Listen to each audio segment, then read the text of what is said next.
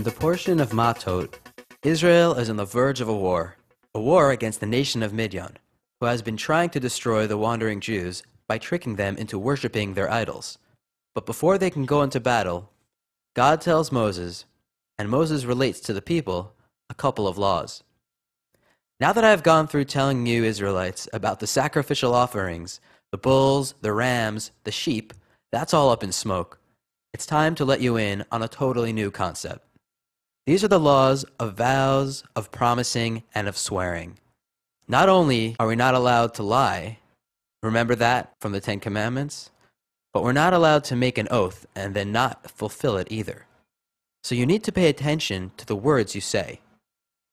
The Israelites thought to themselves, well, what if we make promises and then break them? To that, Moses replies by saying, don't panic. Fortunately, the Torah understands human nature and allows for error. Built into the oath-taking rules is an annulment process. If we slip up accidentally, and it really is an accident, we can stand in front of witnesses and take it back. We may be unable to keep our promise, but we don't have to lose our reputation.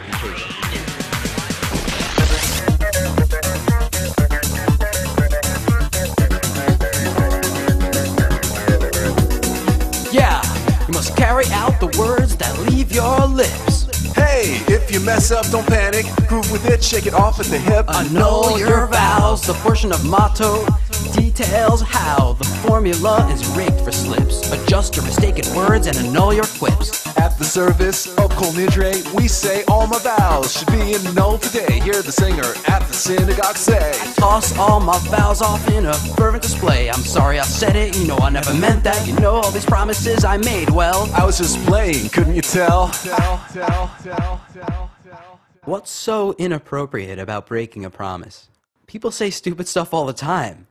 Who really pays attention if we render our words null and void? What God says to this is that what makes people different, set apart from other living creatures, is our ability to talk, the power of speech and language, the gift of oratory precision, and infinite divisions of words and plays, prose and praise. Our thoughts, when externalized, make us human. But bringing it down to action, we better be assuming that what we say is true and honor our word, not to take vows lightly just to be heard. Words actually matter. In fact, in the Hebrew language, davar, word, is translated as matter or thing.